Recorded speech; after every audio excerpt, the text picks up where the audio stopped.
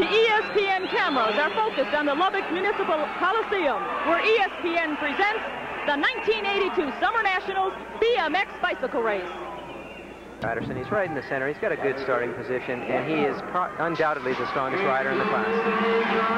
And the man with the stars on his sleeve, Charlie Williams, is out in front, but now the rider with Eddie King in the black and silver. So it's Eddie King and Charlie Williams battling for the lead as they go into the first berm.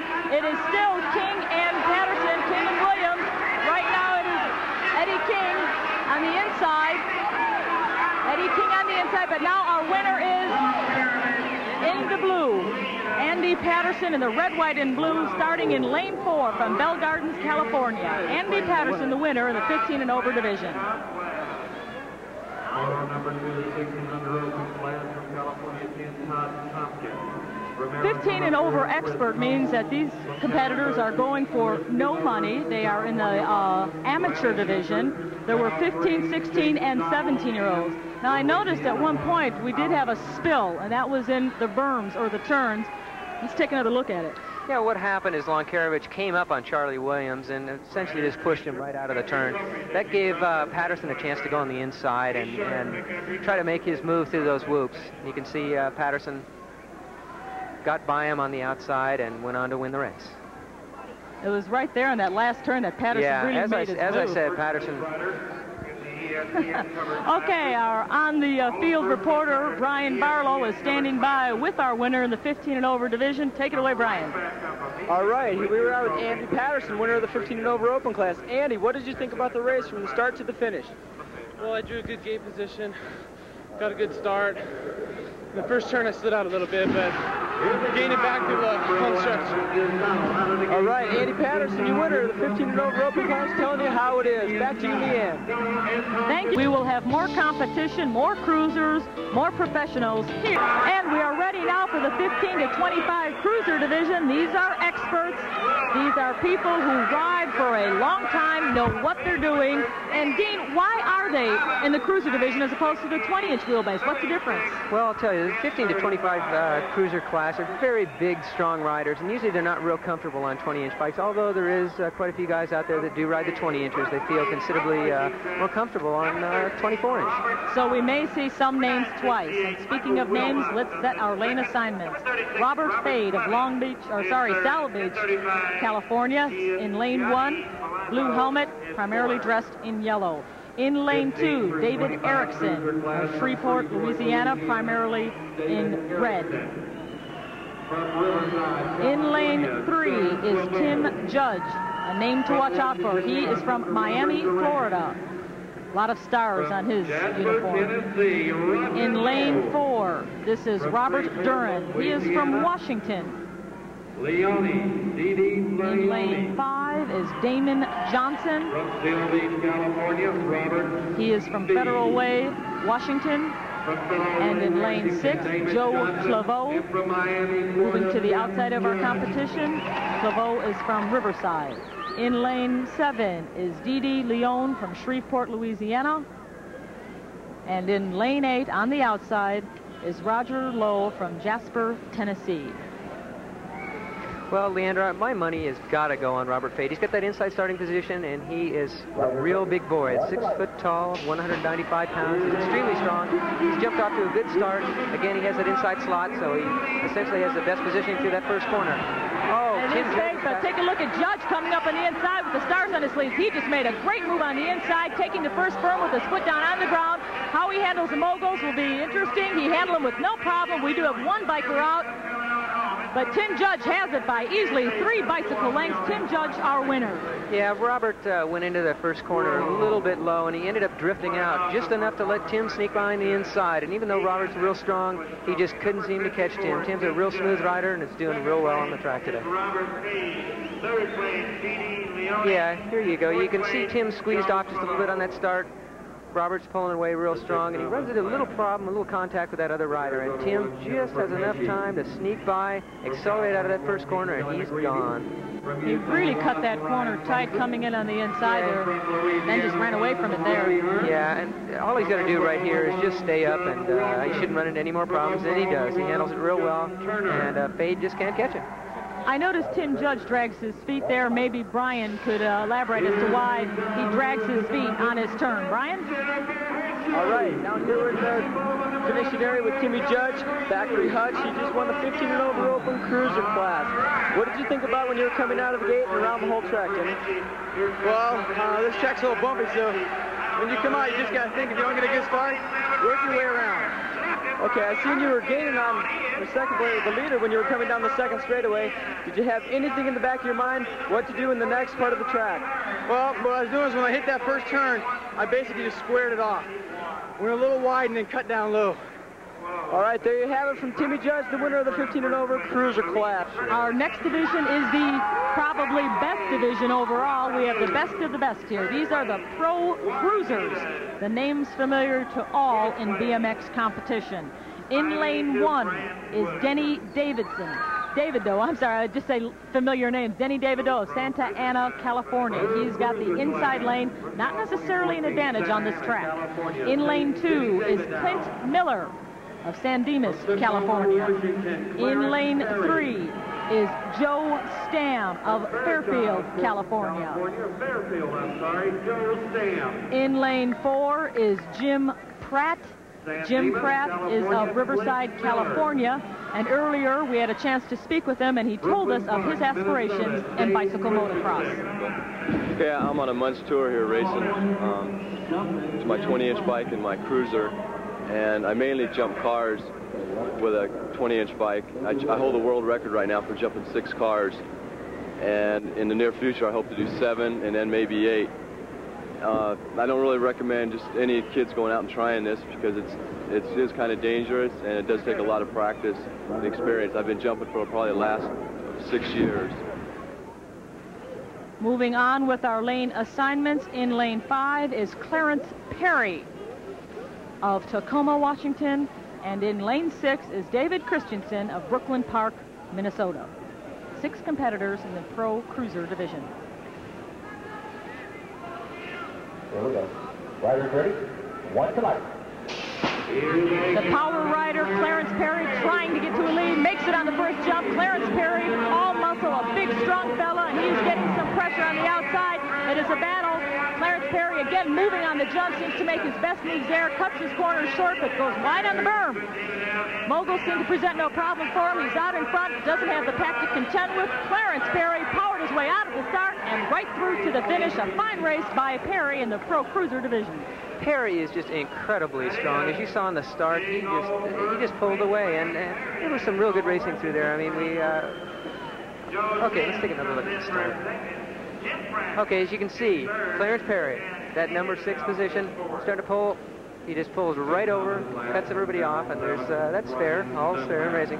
And he starts to tangle here a bit with David Al, and David Al is on that inside line, but Clarence takes a nice clean line through there and does real well. On the outside is Dave Christensen, and he makes a real strong bid for that second position.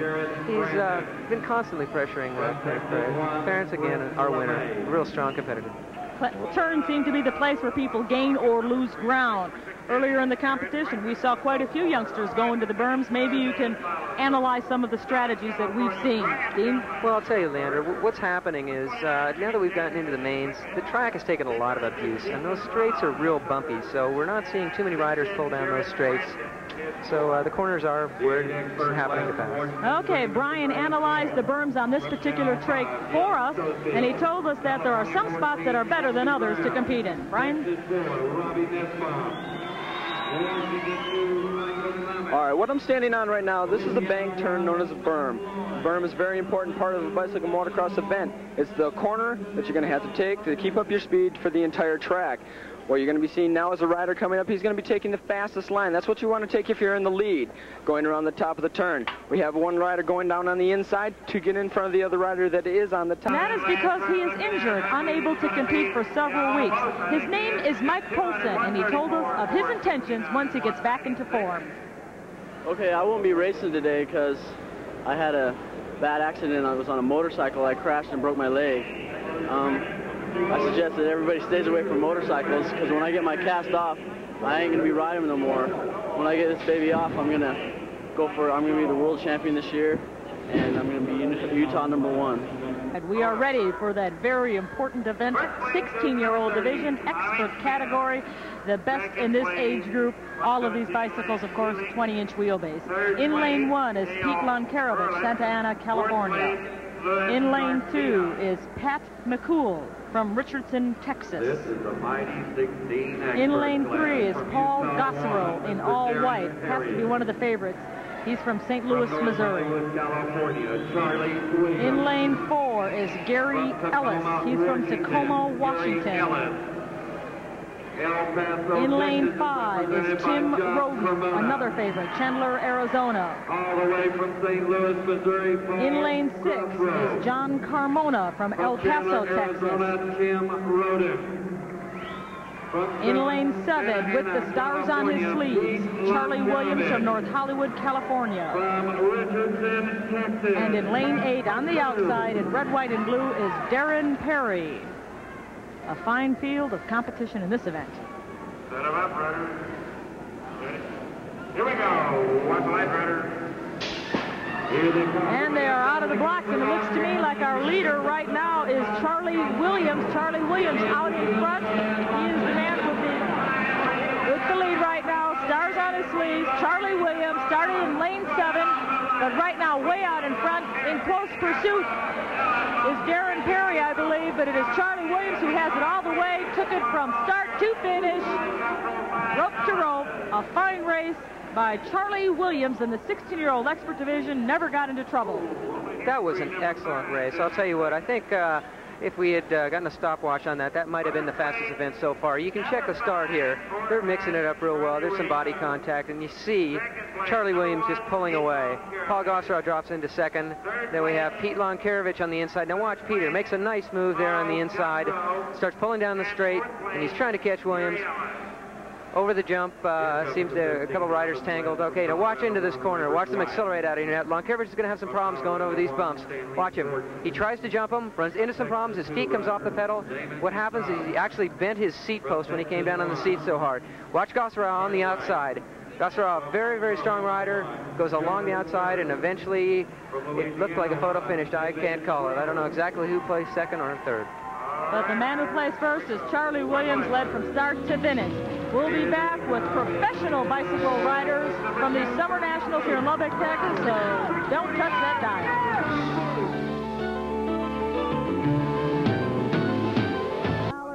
Second prize, $240, third, $160, fourth, $80. All told, $800 in the purse. In lane 1 is Jeff Whitgrove from South Lyon, Michigan.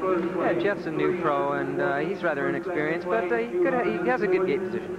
In lane 2, Mike Miranda, Hollywood, California. Very flamboyant rider. Watch him. In lane 3, Bob Medrano. Overdue for a win. I think Bob has a real good chance. Great gate position. In lane 4, Brad Stewart, Grand Junction, Colorado. Stewart, another inexperienced pro, nonetheless a great rider. In lane 5, Fred Hightower from California. Yeah, sponsored by Harbor Light Racing. Fred's doing real well this year. Watch him. In lane 6, Brian Barlow, our expert commentator. No comment. I think his expertise on the field speaks for itself. Lane 7, Joe Guerra. Yeah, Joe is doing really well this year, and he's got a great sponsor, SC Racing. And in lane 8, Matt Sullivan from Dallas. Oh, he's sponsored by a local bike shop. He's got a real bad gate position. Doesn't look real good for him right now. All right, let's listen to the start.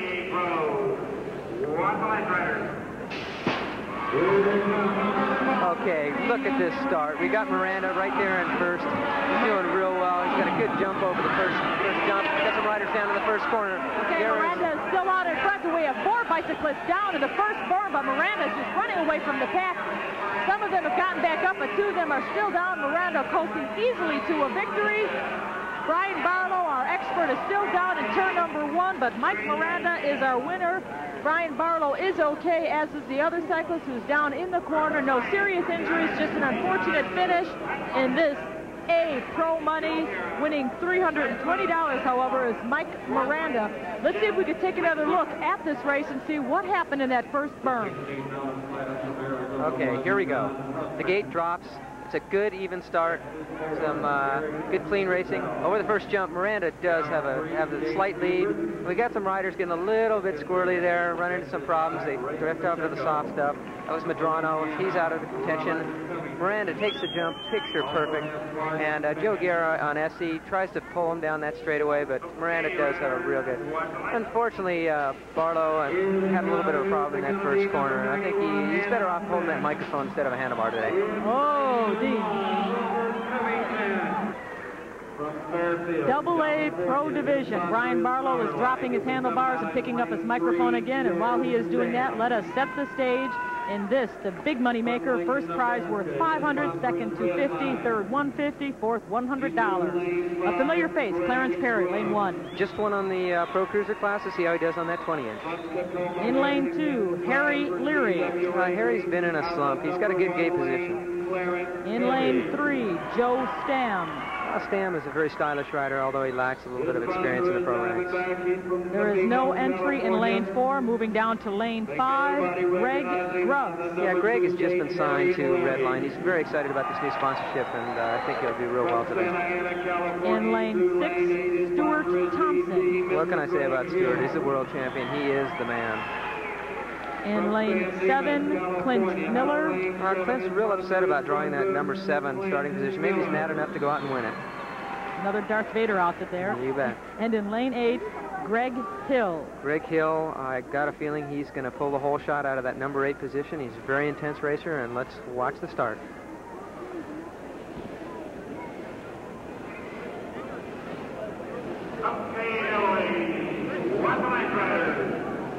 This is it, $500 at stake here, and making the quick move is Clint Miller and Greg Hill, the two guys in yellow on the outside. But right now, our leader is number 16 on the front, Greg Grubbs. Greg Grubbs being closely pursued by Greg Hill. So it is Grubbs and Hill in a race for first to go either way.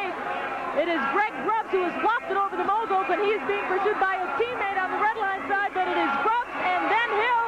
$500 going to Greg Grubbs, our first place winner in the AA Pro Division. Unbelievable. Grubbs, again, is really excited about that new sponsorship, and he's gone out and done a great job for that new sponsor, Redline. Okay, let's watch this start. Very intense on the starting gate. They all get a real good pull out of the gate, and you can see Stewart gets cut off, and he just can't get that good position. And again, Greg comes from that outside starting gate, so he's not in real good shape to pull that whole shot. So Grubbs is gone. Hill's pulling real strong down that second straight.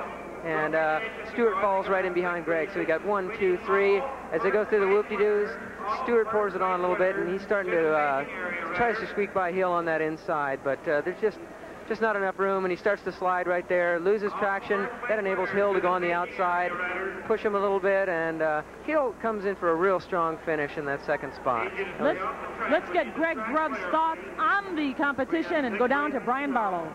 All right, here we are with Greg Grubbs, the AA Pro Money winner, the newest member of Factory Redline. Greg, you got it out of the gate. What were your feelings when you were coming down the first straightaway?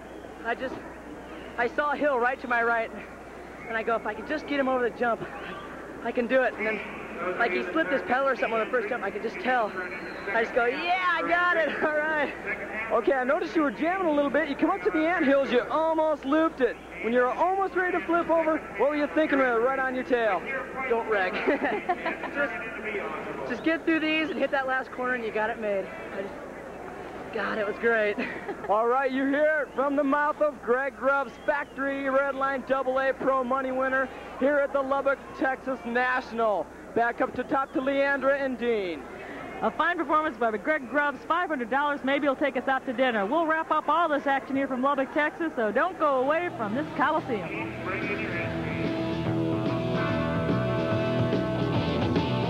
That AA Pro competition concludes our coverage here in Lubbock, Texas. But before we say so long to you, I want to get some final thoughts from our expert analyst. First, Brian Barlow. We had a chance not only to see you interviewing the winners, but we got a chance to see you compete, but not for long. What happened? I thought I had a good start, and I went over the second jump. Hand slipped out the handlebar and did a classic endo. End over end down the handlebars and landed on my face. That's all I can say. Well, you landed on your feet with the microphone. I enjoyed working with you, Brian. I'm looking forward to working with you again. Now let's swing over here to Dean Bradley. Dean, we had some interesting results here today. Your thoughts on the competition?